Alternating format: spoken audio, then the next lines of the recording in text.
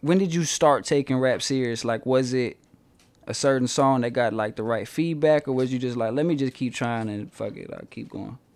Man, I had my moments like that where I was like the keep trying moments. Like I felt like the shit wasn't going nowhere. But when I made the song Paparazzi, I got real good feedback. You know what I'm saying? That just made me just keep going and shit like that.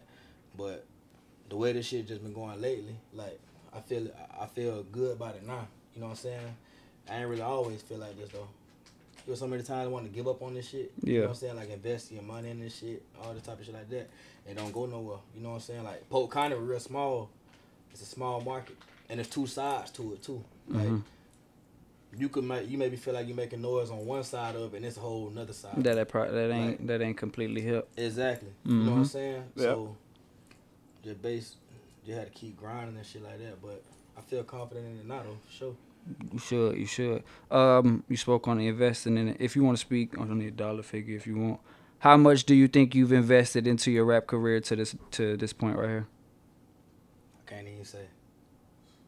More than. I can't even say. That shit a whole nother bill. Trying to invest in that shit. More than 100? Nah. I ain't gonna count like that. Not 100. More than 50? I say about around 50. What do you feel? Over time.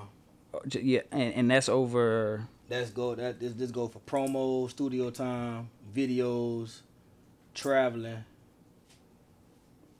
blogs. Well, that's in with promo too. All that shit add up. How much did you invest until you seen kind of like your first return that kind of you was like, okay, maybe this shit is worth it? To be honest, I really ain't see a real return till last year. I've been rapping for like 4 years, so maybe like the first 3 years, no return. No return. Why the fuck would you keep going? Shit, I knew I had something. Everybody was saying my shit was hard. Like, for instance, them first 2 years, I'm just rapping. Everybody, man, your shit hard as fuck. You gotta blow. They kept me going, kind of like, damn, I feel like that too, though. I feel like my shit hard as hell. I gotta blow. But in Polk County, it's like, we don't get the cosigns that everybody else get. You know what I'm saying? All them other cities and shit like that, they get the cosigns from the major artists that's from there. Say like if I was from Atlanta or something like that, grew up with somebody who 9 times out of 10 probably a rapper with a buzz, or a major artist, or in the pocket of somebody. You know what I'm saying?